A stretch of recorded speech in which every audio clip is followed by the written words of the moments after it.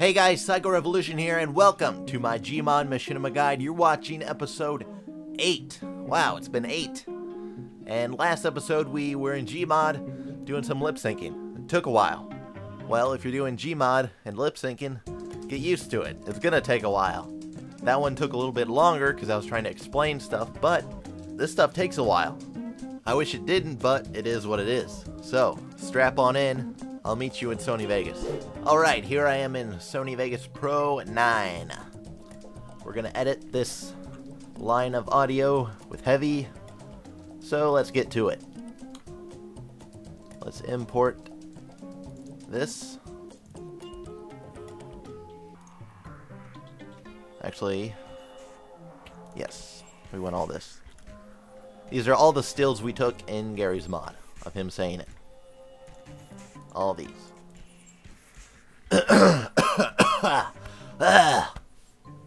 Sorry. And we're gonna... This isn't really necessary for a small project like this, but whenever I'm making any substantial or moderately large video, I like to make media bins. So I'm just gonna name this H1. Not H exclamation mark. H1 for heavy scene 1. And we're going to take all this and put it in there. Now we need the audio. Go to my Explorer. I've already got this up here. Heavy. Charge now, Doctor! This is Heavy Revenge 12. Do you remember me now? Let's drag this down into the timeline.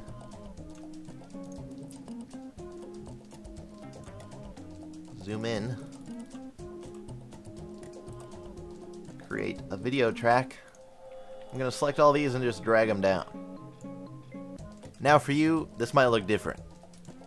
I have changed my preferences so that all stills are a really short time when they're inserted. Let's see, we go to preferences, editing, and new still image length. Mine is at 0.2. I don't remember what the default is, but I lowered mine since I mainly do Gmod, and whenever I'm lip syncing, all these clips are going to be small anyway. So instead of dragging these long clips in and having to make them all small, I just change the new still length to whatever you want. You just have to try some numbers and see what works for you. But I found 0.2 is a relatively good number. So now every time I drag a still in, it's really small. Do you remember me now? So right now, all the clips are way longer. Do you remember me now? Than the audio. So we're going to have to resize all of these so they fit. Well, at least all the ones that work. Now before I do that, I'm going to go ahead and change the event pan crop setting here. I'm going to change the position. I'm going to go into widescreen. And we'll move it up a little bit so we have some more headroom. There we go. That looks good. I'm going to copy this one. Highlight all the other ones. Right click. Hit paste event attributes. That'll do all the effects and things I've done to that one. We'll paste it onto all these, so now they're all the same. Let me get a drink of water.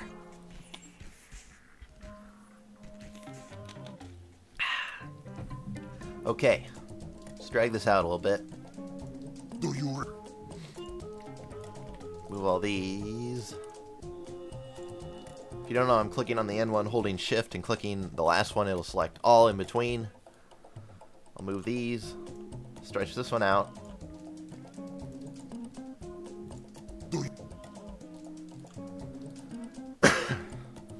Okay, so this is when he starts. We'll start with the D here. Actually, whoa. We'll pull this one back some more. Bring out the O. Let's drag this out more so you can see it better. Do you? That already looks good. Do you remember me now? Remember me now? Remember me? Do you? Now this is too long. It looked weird. Do you? Sorry if I don't talk a lot again. I'm trying to concentrate on this. Just kind of follow along. Do you remember me now? What I'm doing here is basically I'm just trying to do a preliminary lineup. I'll do some tweaking after this, but I want to get these in essentially the position they need to be in. You remember?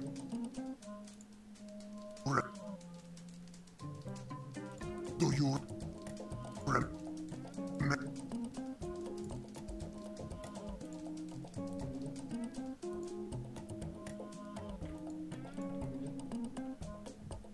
Now? Do you remember? Do you remember?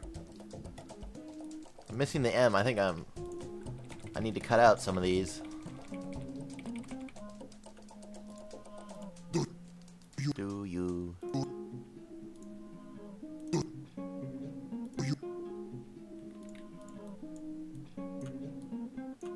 Let's move this down to preview, auto. Lower the resolution a bit so it can be more of a one-to-one preview to what I'm doing. Do you remember? Do you? Do you? Do you remember?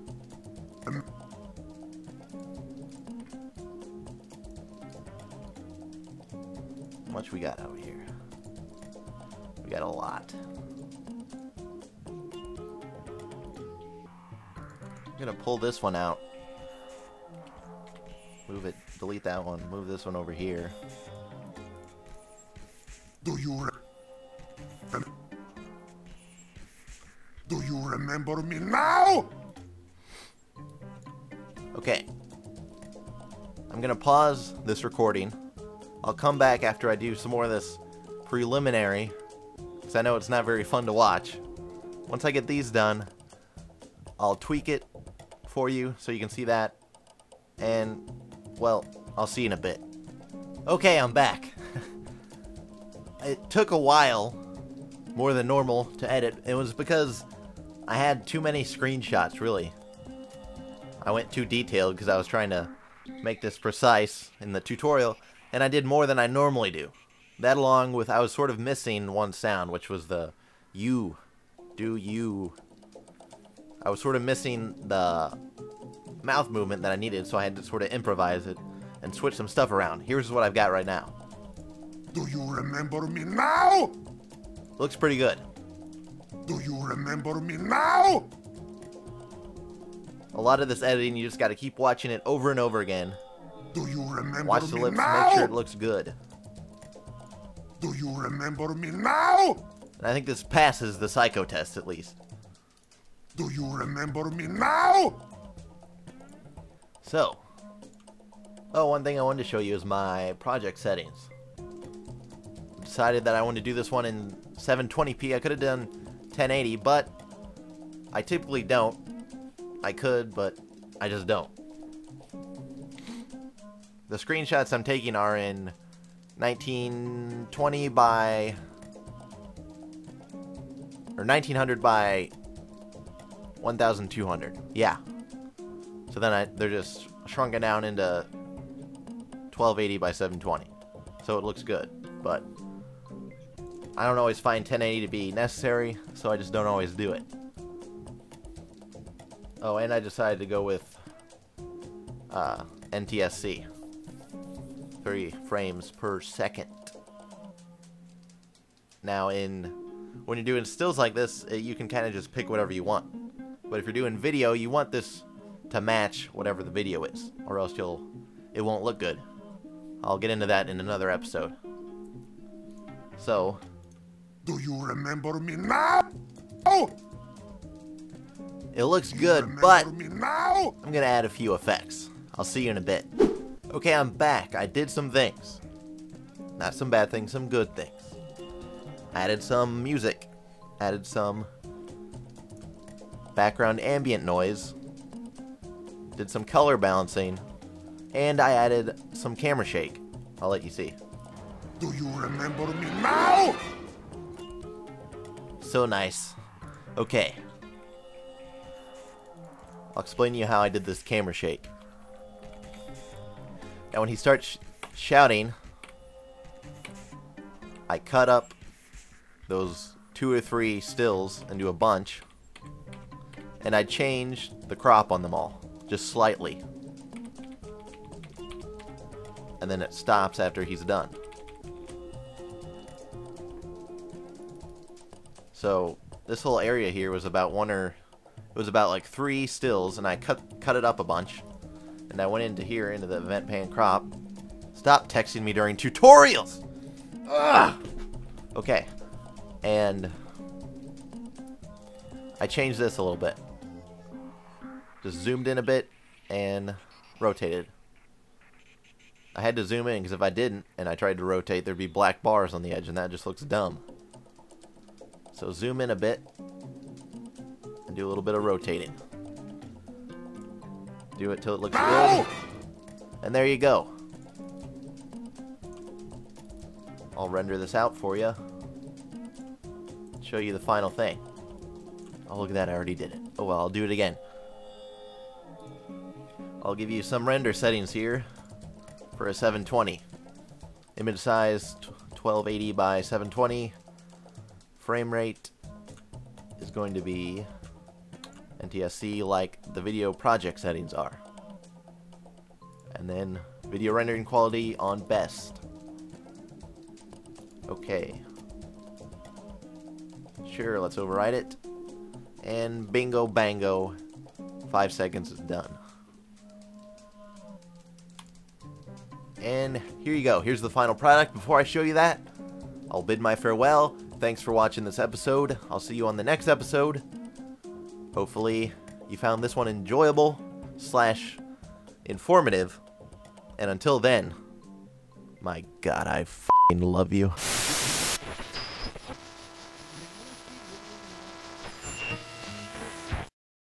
Do you remember me now?